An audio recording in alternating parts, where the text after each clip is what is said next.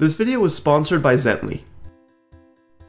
Here I'm going to cover my experience as an entry-level engineer right out of college. I graduated in electrical engineering with a bachelor's, and I'm only 2 years out of college and was not at this job for too long. So just remember, this does not represent all engineering jobs or paint the full picture or anything, but hopefully it gives you an idea of what one entry-level job is like. Now, the company I was at worked on a lot of defense projects, but my department was focused on communication systems for satellites. So they built, tested, and designed antennas that allow satellites to talk to each other and to ground stations. At this job, I did have my own office rather than working in a cubicle, and I spent around 80% of my time on the computer and 20% in a lab doing testing, and I'll talk about both of these. The first 2 months or so of this job was all on the computer though. My first assignment I got on day one of the job was to code an antenna error calculation program using MATLAB. Basically a program where you can input the shape of an antenna and it will tell you the error you can expect relative to a perfectly shaped parabolic one. Because in the real world there will be little imperfections on the surface, and when you're talking about electromagnetic waves of very small wavelengths reflecting off the antenna, every little bit counts. Now, I did not make the program from scratch. In fact, most of it was done by the time I started working on it. But there were still problems with it that I had to fix. We had data in which we knew what the output was supposed to be, so I had to keep tweaking the program until it spit out those expected values. When I started with it, it kept giving a small error. For this, I also had to read some articles about mathematically how antenna errors were determined, which is what the program was based off of. These were very technical, had a lot of math, and took a lot of time to just get a grasp on. Then I had to look through the code and see if something didn't match up. Like, did they just forget a negative somewhere, or matrices not being multiplied correctly, and so on. It was up to me to find that, and it wasn't a quick solution after all. Then I want to stress this next part. When I first looked at the program that had been started before me, I was very confused on what was going on. I mean, I knew a little and had done some programming in MATLAB, but I was by no means an expert. I was honestly confused how they expected me to fix what was wrong, but that's the nature of some jobs. You do a lot of learning on the job. I've said in a video before that a bachelor's degree in engineering gives you a broad background and you don't really become an expert in anything, and this is one example of what I mean. I had thought I'd get my degree and just dive into the workforce knowing what I'm doing, but it wasn't like that. I was confused to begin and knew from the beginning there was a lot to learn, but I got the hang of it after a while. I also had no formal training at this job, where you have a higher up teach you the things you need to know, like hardware or software that the company uses. I did have mentors though who were supposed to help me and would say, let me know if you need help with anything. So I could ask for help, but of course I didn't want to constantly be bugging them. But I've actually never had formal training at any job, which still to this day surprises me. I had assumed most jobs train you for the first day or few days or maybe even weeks on what you need to know. I'm sure this is not representative of all jobs, but I want to pass this question on to any of you watching who have had internships or full-time jobs. Comment below whether in the beginning you had formal training or whether you just had to learn it on your own, or maybe with the occasional help from a mentor or boss, because I don't know what the majority of people have seen. Going back though, I did get the hang of the program, and after it was working I had to present it to my boss and a few others. Then after the presentation was done, I had to go back and write a document detailing what I changed, how to run the program. I had to make a GUI or graphical user interface that made it super easy for the next person to know what to do. But my job did involve a lot of documenting what I had done, kind of like a lab report in a way, which I discussed in another video. Again, this was probably the first 2 months of my job, then I moved on to testing, which was more interesting. I did testing of satellite antennas, which is done in something called an anechoic chamber. Those blue triangle things you see absorb electromagnetic waves, so there's no reflection while you're testing the signal. Anechoic chambers can be small like this one here, or extremely large for testing the antenna while on maybe an aircraft. I actually did testing in a small room and also a big room. Before any testing could be done, we had to do a lot of setup. That platform you see had to be perfectly centered so when it started turning and collecting data, it knew where its center should be. Also, we had to connect all the necessary cables and implement any safety precautions. Remember, at certain companies, you can be working with hardware that costs thousands to millions of dollars.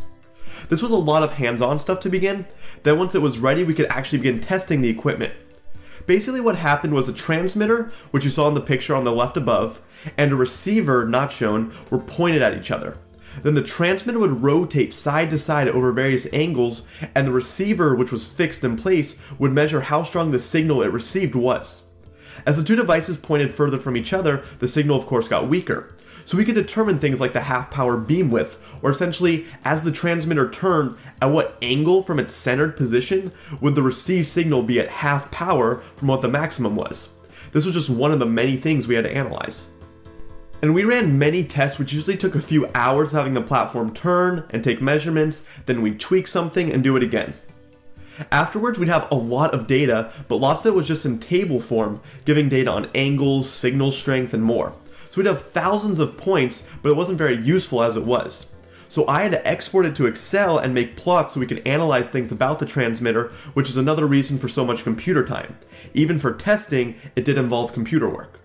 Again, with testing, there were some things I just didn't understand at first, even though I did have a background in them. For example, half-power beam width was one thing we had to determine, but another thing we had to determine was axial ratio. Don't worry about what that is for now, but it's just another antenna parameter that's important to know, which I did learn briefly in school. I had to determine it for this antenna we were working on, and at first I wasn't quite sure how to do it based on the data we got. I had to do some mathematical manipulation in Excel before I could get this data, and I wasn't quite sure how to do it, so I did get some help to fully understand the big picture. But after some practice, I got the hang of it. It's just another instance of school giving me that broad background where I had the foundation, then going into the workforce, I still needed some on-the-job learning to figure out how to relate the concepts to the software, data, or whatever it was that the company used. After I made the plots, I determined whether the parameters met specifications. Like the gain of the antenna had to be within a certain number, or the axial ratio had to be less than a certain number, and so on. Then we put the antenna in another testing area where it was on a very high up platform in which I got to go up in one of those lifts to make sure all the cables and other hardware was set up properly, and this was a lot of going up and down during the testing process. There was many weeks of this as well, and we tested one antenna so many different ways in different environments and with different methods.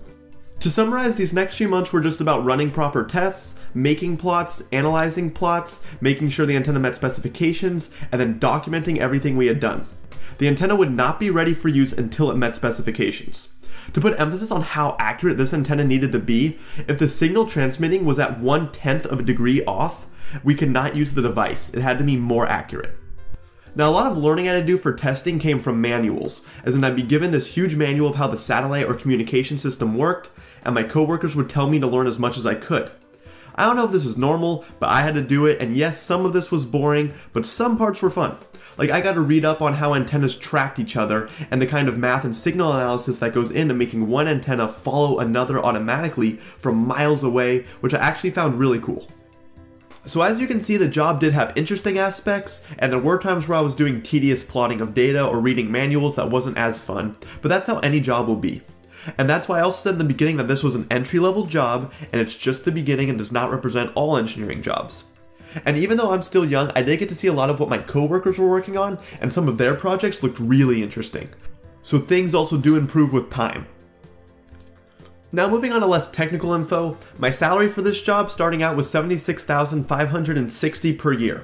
Yes, this was high for an engineer starting salary, but I was living in Los Angeles, which has high rent, and California has pretty high state taxes. I've said in another video on my salary that I'll link below that getting roommates can be a huge money saver, especially in situations like mine. And before moving on, this is actually where I'd like to thank Zently for sponsoring this video. Zently is an app that allows you to easily split rent, utilities, food, and more between you, your roommates, and friends. You can set up recurring payments, and on top of that, you can easily send repair requests to your landlord when something isn't working. This makes the rental process much easier, and I highly recommend it. Plus, one person will be entered to win a month of free rent by just paying their rent through Zently, and links are in the description below. Now going back, the job was on a 980 schedule, which in my opinion was really nice, and I'm sure many people have not heard of it. This is where for 1 week you work Monday through Thursday for 9 hours each day instead of 8. Then on Friday you work 8 hours, so you have a 44-hour week, which is longer than normal. But the next week you work Monday through Thursday for 9 hours each day, and then you get Friday off, and this pattern repeats. So that's 36 hours, which adds up to 80 hours in 2 weeks, or 40 hours per week on average, a normal full-time job. But this way you get a 3-day weekend every other week. Not every company does this, but I thought it was really nice. I also had a lot of meetings that were mainly for my benefit as the new guy, where other coworkers who had been working there for a while gave presentations on what they were working on. This is where I got to ask questions and learn about more projects at the company. And it showed me just how much you can get into as an engineer just at my one department, plus how the more you work, the more flexibility you have with the projects you work on. I was required to dress business casual, so I wore slacks and a button-down most days, but did not have to wear a tie. And lastly, notice how I was not doing any of the design work. You may think engineers do all these initial designs, like I thought I might be a part of making from scratch the newest communication devices and figuring out how to effectively prevent signal blocking and all that stuff. But those people had way more experience, at least at this company, and you worked your way up to those positions. But with testing and all the technical writing that I did, you can see how there's so much more to an engineering project than you may think. One thing I would do differently if I could go back is specifically ask questions during my interview about what I would be doing at the company, because I really did not know what to expect and I don't think that should be a surprise to you. So if you don't want to work at a computer all day, which by the way you may just end up doing to begin, make sure you ask that at the interview. If you want to work in testing, then ask them if that can be expected. Ask what a typical day for you will be like, ask what your first week will look like, and so on. I remember only caring about just getting a job at first, but it is good to be prepared. Now I'm going to end there. Hopefully this gave you an idea of what an engineer could do starting out, but remember I am just one person, and from talking with friends, I have heard a million stories of what people do at their job and what their responsibilities are. No one story can represent everyone, but this was mine. If you like this video, don't forget to comment, like, and subscribe, and I'll see you all next time.